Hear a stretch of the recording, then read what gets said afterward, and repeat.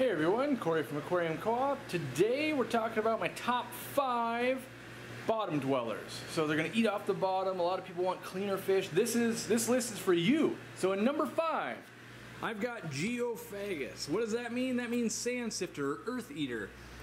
That's what these guys are right here. They basically go down and they grab mouthfuls of sand or gravel when they get big enough. They sift through it and spit them back out.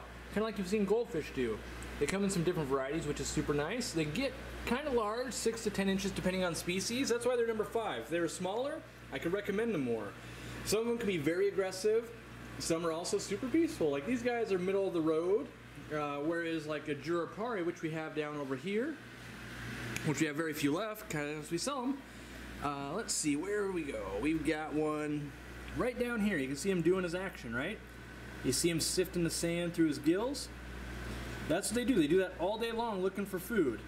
And they're going to keep that substrate churned over for you. And if you have a few earth eaters in your aquarium, you won't have to gravel vac anymore because they'll do it for you. Now, that being said, they can dig up plants a little bit unless you put big rocks around it so they can't dig into it. But they're going to do that all day long and be little worker bees for you. So that's my number 5 pick. My number 4 pick is a specific fish, not a family of fish. We're gonna slide way down here. Let me find where it is. Right here. Okay. It is the dwarf petricola catfish, also known as Synodontis lucipinnis. So these little guys are right here. They only get about 3 inches. They kind of swim like sharks, and they're just super cool. Of course, they're hiding out because they're catfish and they're nocturnal, but they're great little cleaners. They eat off the bottom. They'll swim kind of mid-water and up when they're smaller, and they just look super cool. That's why I like them, is people, when they buy them, they go, oh man, that's a cool looking fish.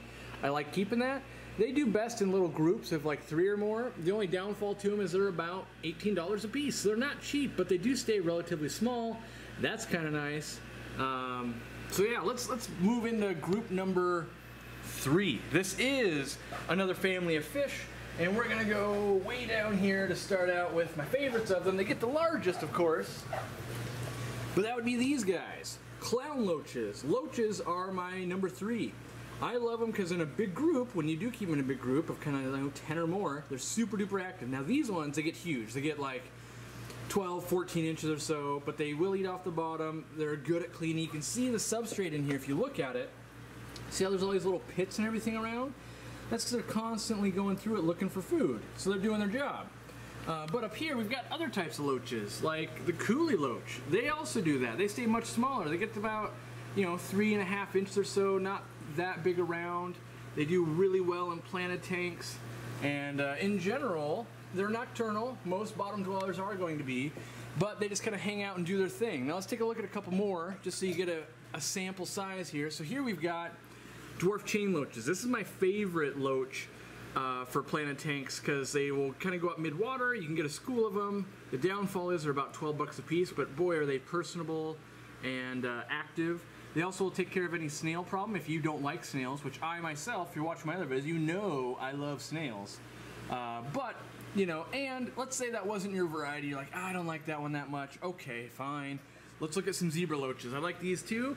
They only get about 4 inches or so, and they've got that wicked cool pattern. Keep them in a group of 3 or more, and they'll be happy. You see some hanging out on the sponge. And yes, they are plant safe, which is great. So there you go. All right, number 2. Number 2 is shrimp. And I tell you why they're number 2 and not number 1, because they can't live with everything. A lot of things will eat shrimp, so that's kind of a problem. But let's take a look at them. In here we've got some cherry shrimp, which just means they're red ones. If we scroll over here a little bit, we've got some orange ones.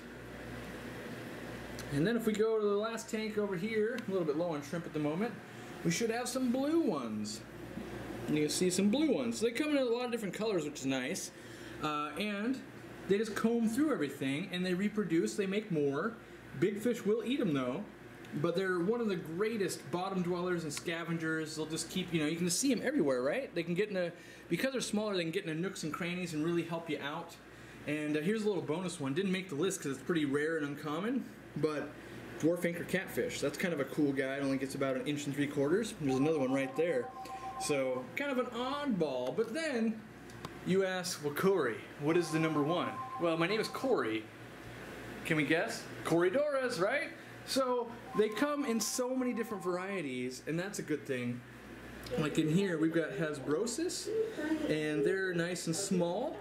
And we've also, there's other dwarf varieties, so they come in really small, but then also we've got the normal size. Like here we go, we've got salt and peppers, and then over here we've got albinos, which that's good as well.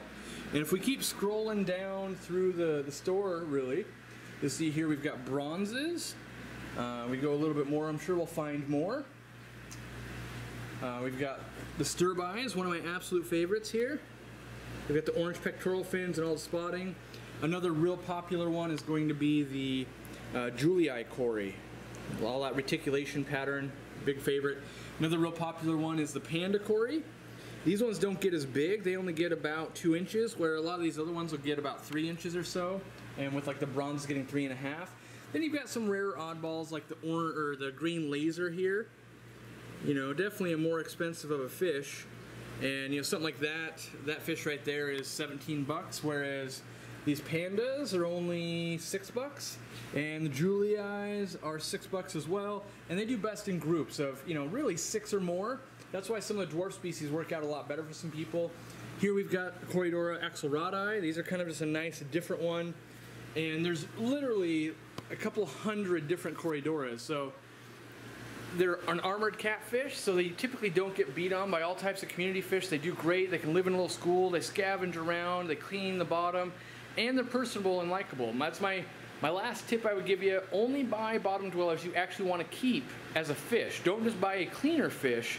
That's like buying a dog to clean up your floor at your house. It's like, well, yeah, they're going to eat crumbs off the floor, but then they have to go to the bathroom. Kind of same problem, right? So, you know, make sure you want it as a pet, not just as a cleaner. So, hope you enjoyed the list. Check out our other list. Check out our species profile. Check out what we do every week, and we'll see you in the next one. Thanks for watching.